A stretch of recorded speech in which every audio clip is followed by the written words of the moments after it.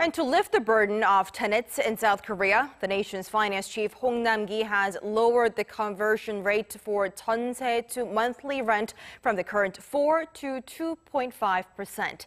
And that decision was reached early this morning after the ministry's third housing market meeting. Jeonse is a rental system unique to South Korea where the tenant gives the homeowner a lump sum of money, which is returned in full after the lease expires, usually after 2 years. And on top of that, in a bid to prevent homeowners refusing to extend leases to rent their homes to others for a higher amount, the government will be making move-in notifications public.